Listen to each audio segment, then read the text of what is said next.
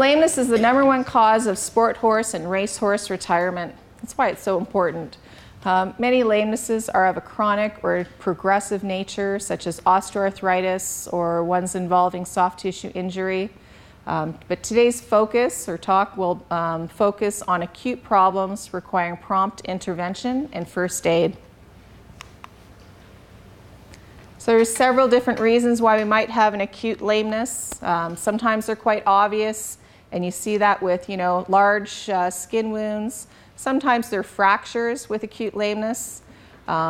Sometimes they're lame with those fractures, and sometimes they're not lame. Sometimes they have swelling, and sometimes there's no swelling. So it can be quite interesting at times. Acute lameness, one of the most common ones here is our abscesses in the foot.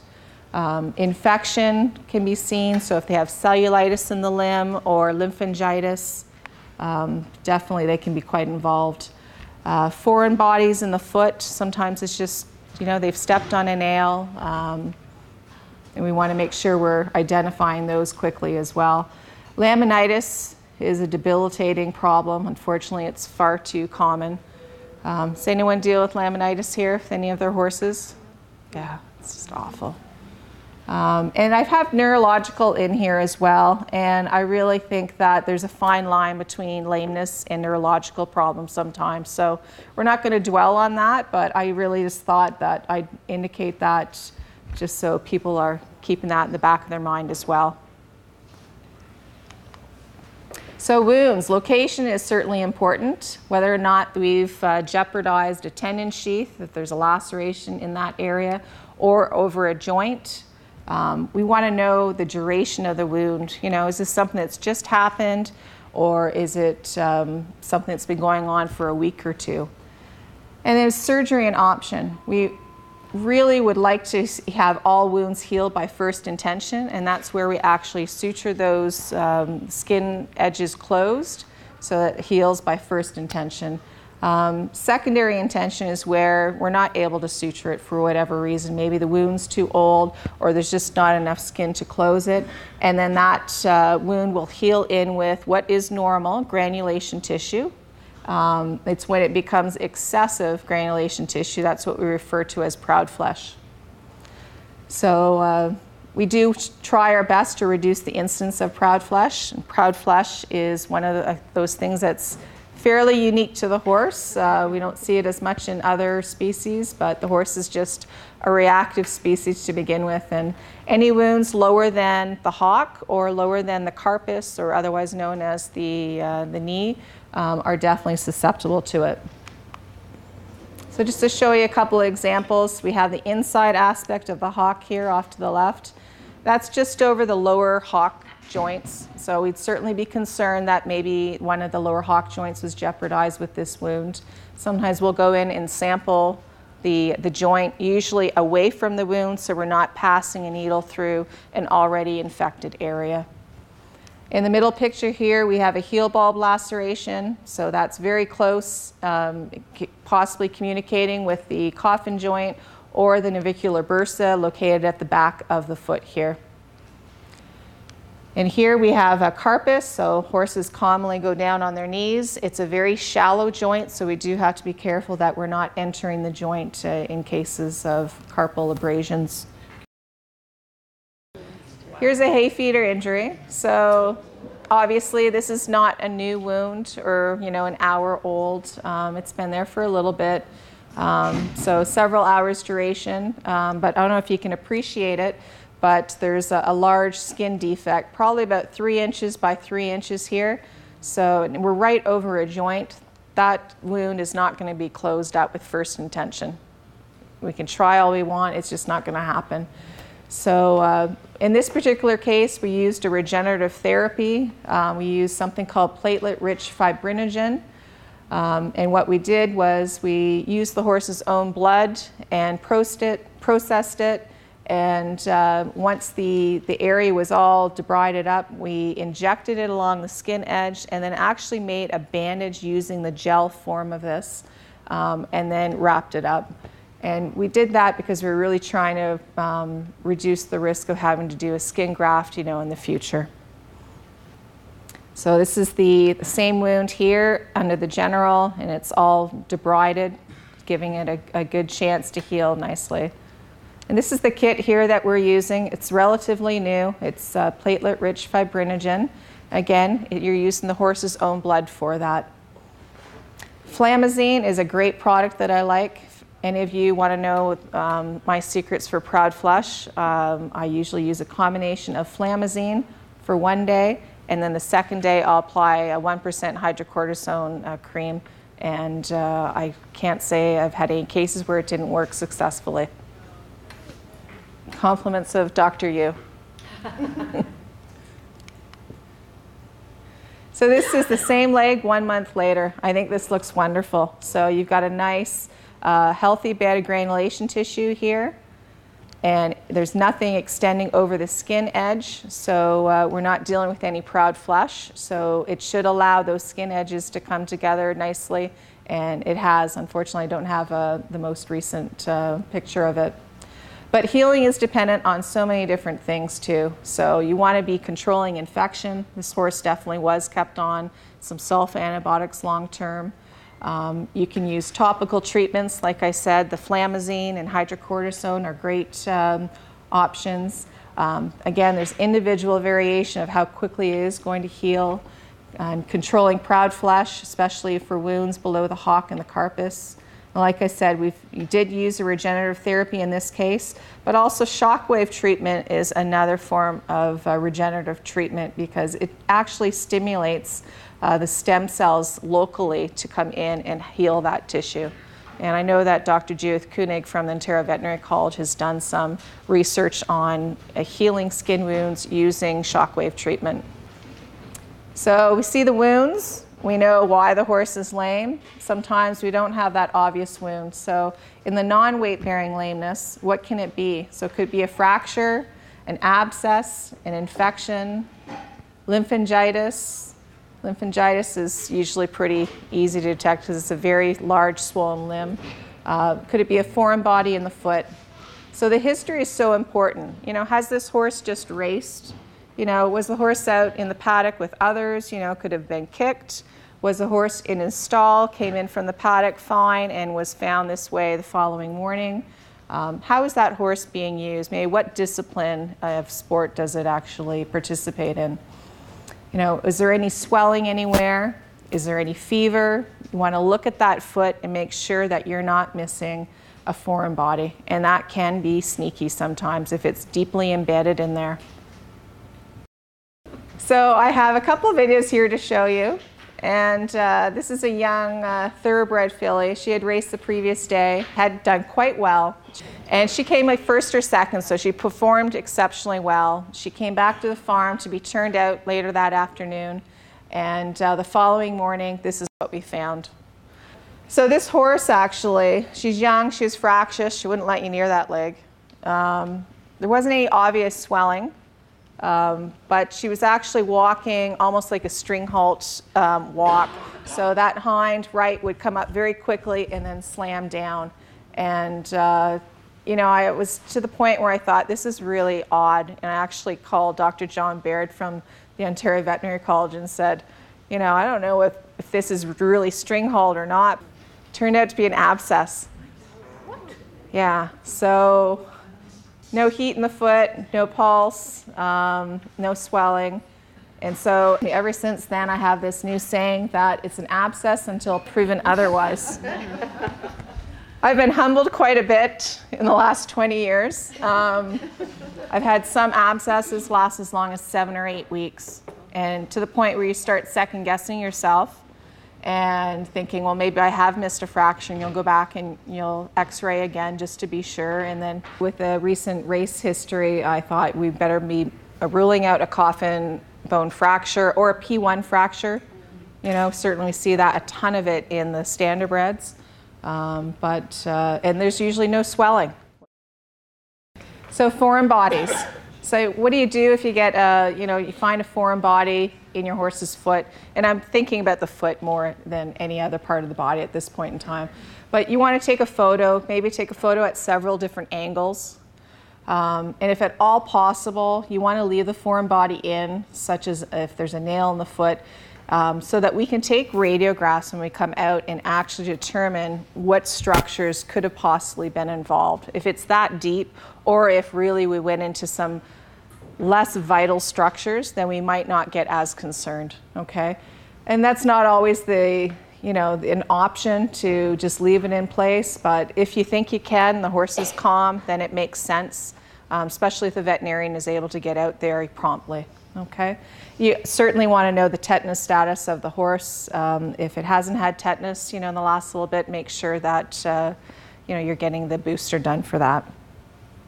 We can get wood foreign bodies. You can see a shard of wood here in this foot. This went right through the coronet band. Luckily, it was not in the coffin joint, but actually extended down about 2 more inches, believe it or not. So unfortunately, you cannot x-ray wood. It's not going to show up. And if there's air in there, ultrasounding is not going to be much help either. It's going to be definitely trickier.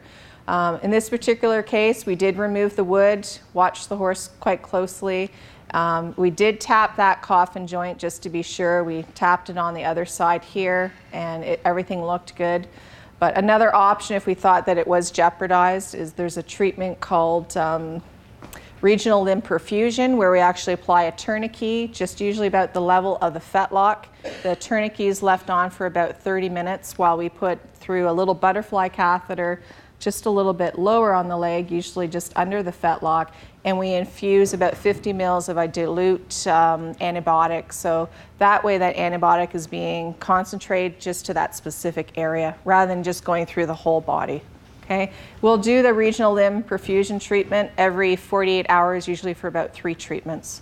Okay, definitely worthwhile for any foreign bodies in the foot. And not that this is really a foreign body. This is a needle that's been directed into the navicular bursa. This is just to show you, what it would look like if there was a nail, actually into the foot. Lymphangitis. Lymphangitis or cellulitis, they're very painful infections in the horse. In the case of lymphangitis, this is usually something where it's a sudden hind limb swelling. Don't see it in the front limb. I'm not sure why, but it's always the hind limb. Usually bigger horses that I've seen it into. But they're fracture lame, very painful. Often that the skin is so tight that it oozes serum through the skin, okay? Sometimes you get skin folds. It almost looks like elephant skin just because it's just so inflamed. But unfortunately, it's a very intensive, expensive antibiotic treatment. And once they've had one bout of lymphangitis, they have a high rate of recurrence, unfortunately. So it can be pretty upsetting for the owner. But prevention is key. Once they've had it, you really do need to watch them closely if they have any flare-ups. Keep them out of the tall grass that has dew on it. So anything wet, after you've bathed them, make sure you're drying those pasterns off well. It's just the wetness seems to trigger it. And it's just something that we don't know a whole lot about at this point in time, but does require some pretty intensive treatment. Laminitis. This hits more of a personal note here. This is my own little pony here. He's about 25. And laminitis here, you've got typically a rocking horse stance, especially if it's an acute, severe form of it. So the horse will actually stand with its front legs sticking out. It might rock back so that its hind legs are underneath the body, trying to get its weight off the front limbs. You can just imagine how painful it is. It's inflammation of the lamellae that actually holds the hoof on top of the last bone in the horse's foot, the coffin bone. So you imagine all that weight, horse's weight, is dependent on these little structures, okay? So it's incredible how strong they are when they are healthy, but if they get inflamed, it's just incredible pain for them. It can happen in all 4 feet. It can happen in just the hind, but most commonly it happens in both front feet. So it can be due to several different things. It can be due to infection. So if you've got a mare that's retained her placenta and it wasn't treated properly, even sometimes with proper treatment it happens. If you've sent a horse in for colic surgery, they do certainly want to watch them closely after that they're not developing laminitis because of any infection that might have gone on during that time. It can be because of road founder or trauma, metabolics. If you have insulin resistance or Cushing's disease, usually those are your easy keepers. They tend to be, in their mid-teens or older, or you might not even have a fat horse, but it has fat deposits that are very obvious, right over the gluteals or the shoulder region. They might not even be fat across the ribs, but they might have the crusty neck as well. So some breeds certainly are more commonly affected. Ponies are notorious. Usually they say there's two types of ponies, right? One that's foundered and one that's going to, right? Arabs are, they've got the crusty neck typically, not all of them, but again, they're easier doers than that. Morgans, we see it a fair bit in them too, okay? But anyway, so you do the blood testing on your older horse that might be drinking a little bit more, urinating more than usual, should be tested. Steroids have been implicated as a problem, so your dexamethasone or your steroid joint injections. In my eyes, I think if they're used properly, they're great drugs. I think you can abuse anything, and I've only can remember one horse that I've done a joint injection on that did come up a little bit footsore shortly after and was fine after that, but it is certainly known to potentially cause or increase the risk of laminitis. So laminitis, what can you do for them? It's nice to know about it, but what can we do as well? So you want to keep the horse quiet so there's no walking. You can ice the feet. You can hang a hay net so the horse doesn't need to carry its weight on its front feet.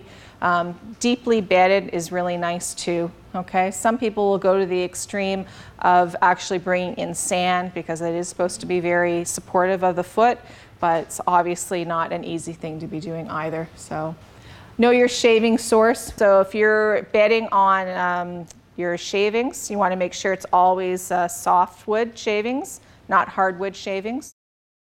There was an incident in the Guelph area where they were ordering in softwood shavings and several horses came up footsore, and they determined that they're suffering laminitis. And when you have that many horses affected, you have to go to the common denominator. So certainly it was softwood, but they called in the owner of the company just to make sure, and he actually did identify that there was some hardwood component in it and there was some black walnut. So only softwoods, and monitor your paddocks, okay? Again, for your fallen branches, things like that. Choose your steroid use carefully. They're very useful when they're used properly, okay? I know a lot of people don't like using bute, and I always say bute's a great drug. It's inexpensive as long as we're using it wisely, okay?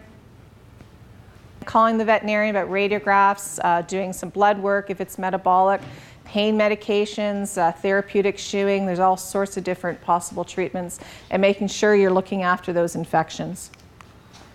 So lameness, you want to call the veterinarian to discuss what you are seeing and determine, is this an actual emergency or is this something that can wait a day or two? Take some photos or videos. We all have, most of us have those cameras now with our phones, so I get a slew of photos sent to me, and I do love it. Sometimes you can't appreciate everything on them, but it's certainly helpful, especially in determining if it's something that I need to drop what I'm doing and get out there, or if it's something that I can schedule maybe for the following day. General cold therapy. I mean, you can't go wrong with cold therapy, right? Cold water or ice for swelling is just a great first aid.